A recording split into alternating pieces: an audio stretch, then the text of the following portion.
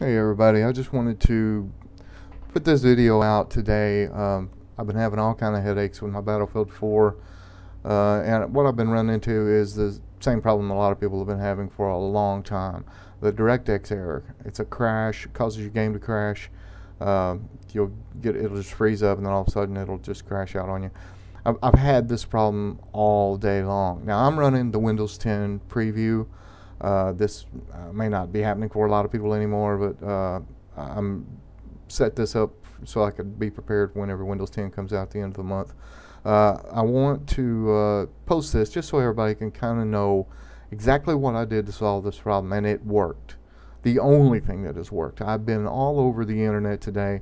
I've searched everywhere. I've come up with dozens of forum posts, all kinds of YouTube videos. This works. Here's what I did. Go into your documents. Go into your Battlefield 4. You'll pull up that, go into the settings, and then go into this file right here.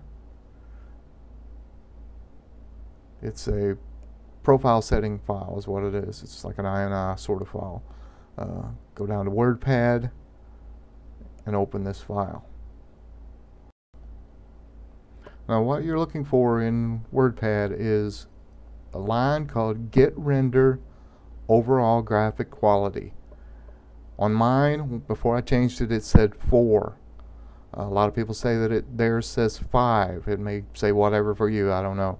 The trick to it is to edit that last number, change it from whatever it is to 0.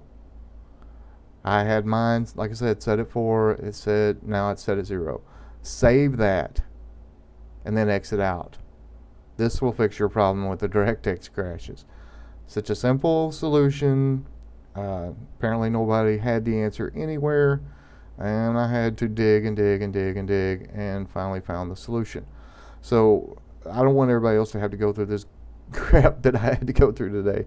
It crashed on me every single game for about 6 hours.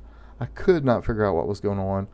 I changed this. I've been playing for well over an hour, hour and a half now. Not a single crash.